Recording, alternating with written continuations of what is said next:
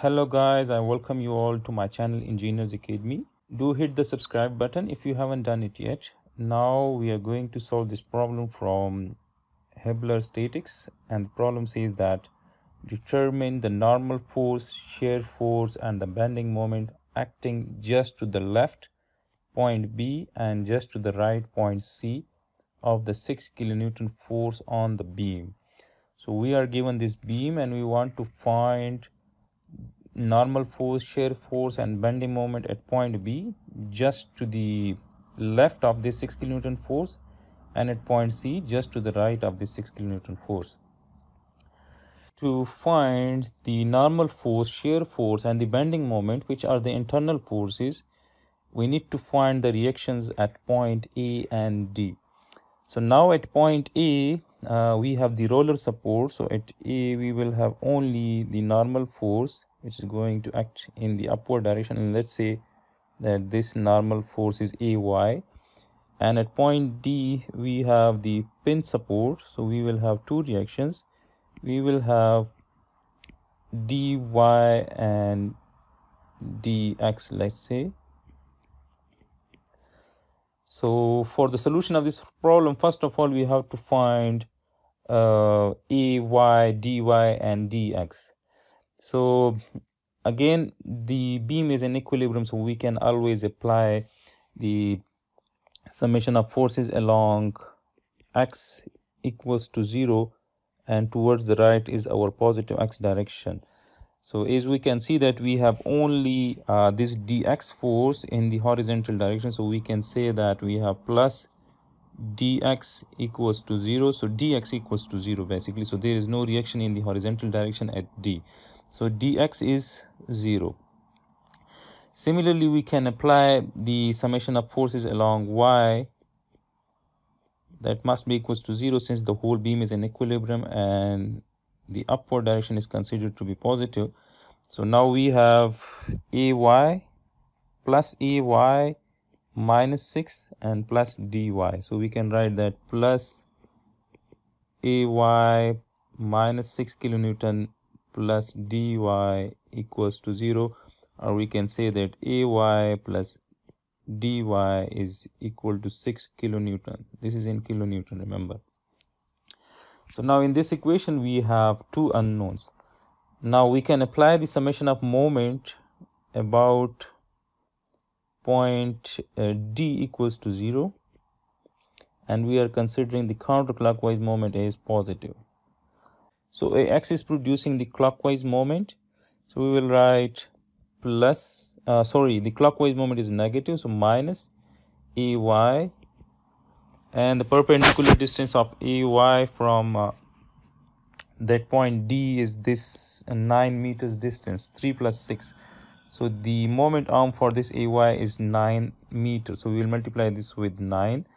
Similarly, this 6 kilonewton force is producing the counterclockwise moment, so we will write plus, and its moment arm from that point D is this 6 meter distance, so we will multiply this 6 kilonewton with 6, and this dy is passing to this point D, so its moment arm from point D is 0, so it's not going to produce the moment about point D. And this moment is a couple, right? So it's a free vector, it can act at any point, so we have to add up this free vector in the summation of moment about point D. So we will write that this is, and it is in the counterclockwise direction, so we will write plus, so plus 9 kilonewton meter, and this is equal to 0. So we will write that this is minus 9 AY, this is 36 plus 9 equals to 0. So 36 plus 9 is 45. So we can write that minus 9 AY plus 45 equals to 0, and minus 9 AY minus 45, minus will cancel out, so AY is 5 kilonewton. So AY is 5 kilonewton, and now using this equation we can find dy. So from this equation we can say that dy is 6 kilonewton minus AY, So AY is 5 kilonewton, so dy is 1 kilonewton. So dy is 1 kilonewton. So now to find the internal forces, the normal force, shear force, and bending moment at point B, we have to consider the segment of this beam in order to expose that internal forces. So we will copy this beam and we will cut this into section, and we will consider a segment of this beam until point B, which is just on the left of that 6 kilonewton force. So this is our section. Now here we have that AY, which is 5 kilonewton. And now we are going to consider the shear force. So the shear force at point B on this segment is going to act in the downward direction. This is the positive convention. So we will write that this is VB. And we will have the normal force at point B like this. Let's say this is NB. And we will have the moment. We will have the bending moment like this. So this is, let's say, MB. Now the positive convention, this VB, remember that always the positive convention is downward on the right hand side of the segment. So this is VB acting in the downward direction. So on the right hand side, the shear force must be acting in the downward direction. This is the positive convention, and we will use this throughout this chapter 7. And similarly, this MB is going to be in the counterclockwise direction. So the positive convention for MB on the right hand side of the segment is this counterclockwise.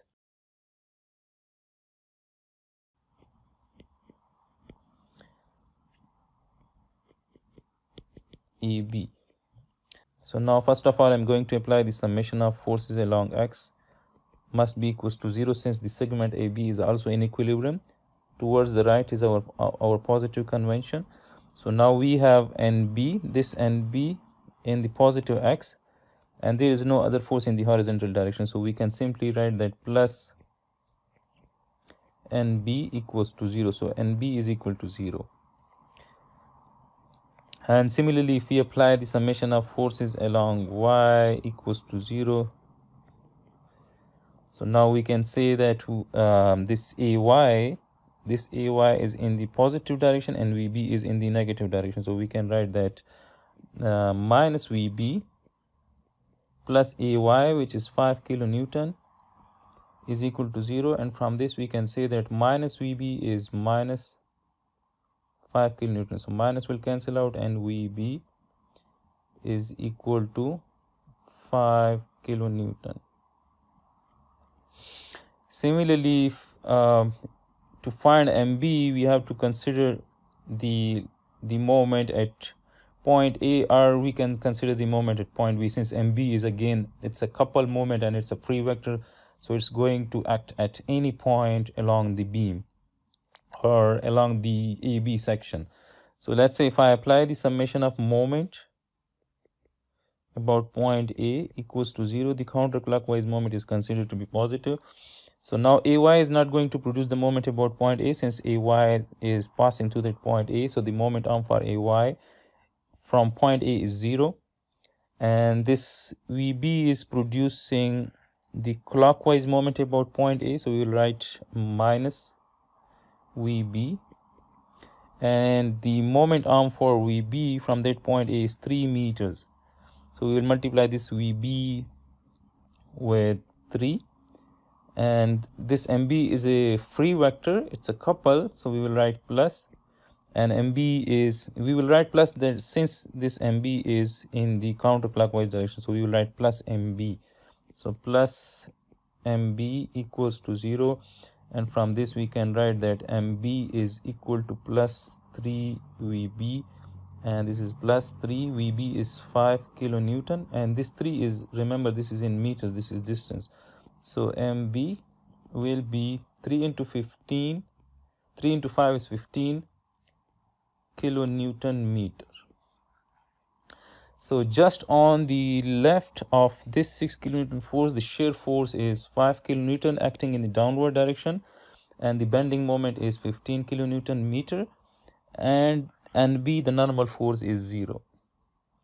Now on the right hand side of this 6 kilonewton force, we need to find again normal force, shear force, and the bending moment. So then again we have to consider a segment AC. So again we have to cut out the segment AC. So now when we cut out AC, we are left with that 6 kilonewton force. Now we need to consider that 6 kilonewton force when considering this AC segment.